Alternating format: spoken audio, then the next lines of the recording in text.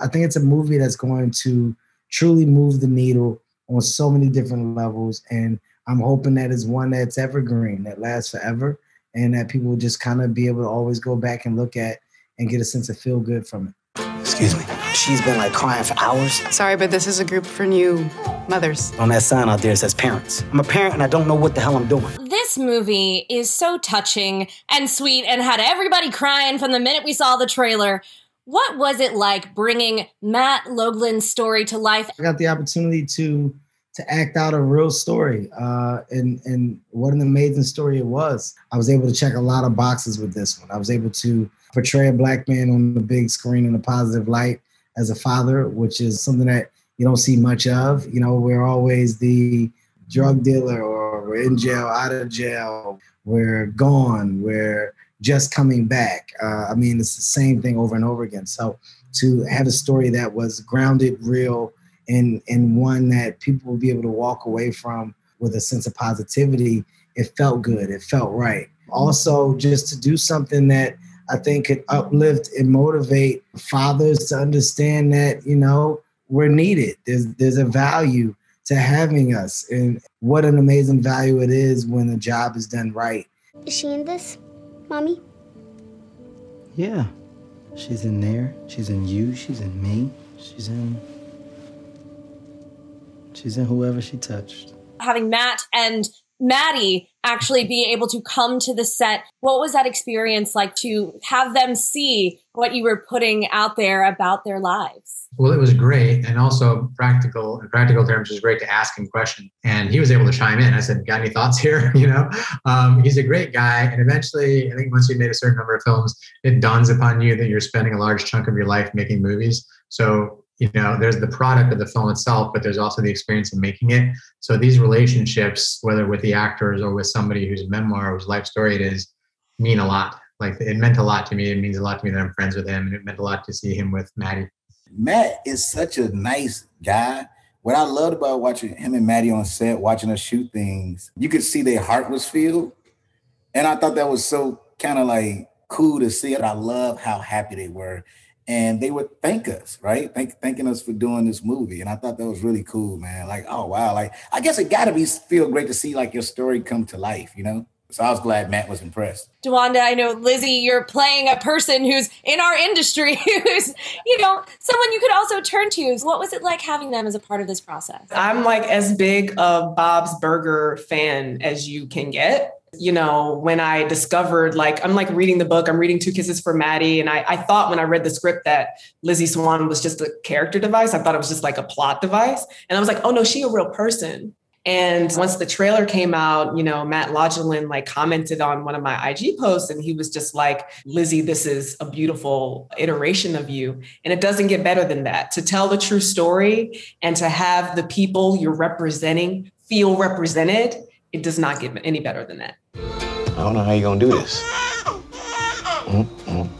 If you could have only one parent, I wish you could have had your mom, because she would have been better at it. What was it about either reading Matt's story or reading the script that made you want to sign on? The call that I got was, it's a Kevin Hart movie. And I went, yes. Do you want to hear what it is? No. I just like to be playing with Kevin Hart. So that was the first appeal. Then I read the script and it was beautiful and touching. And I thought we could have a lot of fun. And my role originally was written as a little bit more of a hard, you know, bit of a tough jerk boss. And I thought, well, it's not going to be fun. You have Kevin Hart. Let's see if we can change it and be have a little more fun with it. It'll wipe you out. Do you have solid poops yet? No. Nope. It's a big jump. When you get to solid poops, it's not a picnic. Okay. So we changed the script a little bit. And then Kevin and I, we sort of played. And it was, you know, as fun as I was hoping it would be. And the movie is beautiful. I mean, he's just so good in it. It's not a surprise to me, but I think it might be to a lot of people like, oh, he can do anything, can't he? Absolutely. I think this movie is really going to highlight just what a range the guy has. I mean, he can just make anyone crack up, but this movie shows that he brings a lot more to the table emotionally. And when I first read the script, I was like, not going to lie, I cried. I was like, okay, yeah, there's something here. I'm a joke, okay? Matt, You're not a joke. Maddie's doing great. She's moved up to the 60th percentile in weight and 70th in height. Look, I hope you don't mind me saying this, but your wife would be very proud of you. Working with Kevin Hart to, craft this script to be, something that is also personal to him. Where did you start with the story of fatherhood? So I was given the memoir, Matt Logola's memoir, and also a lovely, well-written script, which had not been written for Kevin. And I knew that they were talking to Kevin, and Kevin was interested in doing it. And that made me want to do the movie. And then we met, and I said, okay, what's fake here? What do you not believe? What should I add? What do you want to bring from your own experience to this character that I haven't brought here? So from the get-go, he was involved in the creation of the story, and which is fantastic.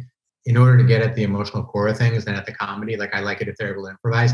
In a shorter term, the same process with Lil Rel Howery, who had a massive amount of input into his character, like sort of him cursing in G-rated fashion in front of the baby and trying to put together this crib.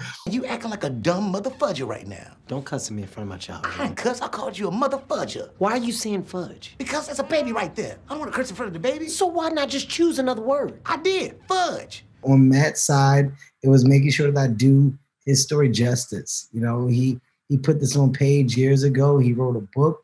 And that book was written to heal. That book was written for him to express and get this out there and possibly help other people who are going through the same thing.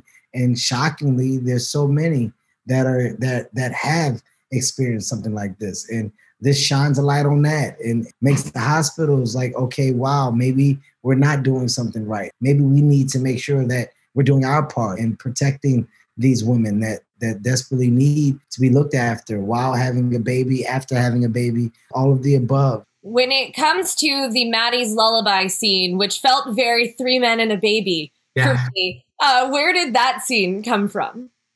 Probably 3 men and a baby. I just like seeing those three guys in the frame together. Go to sleep, Maddie.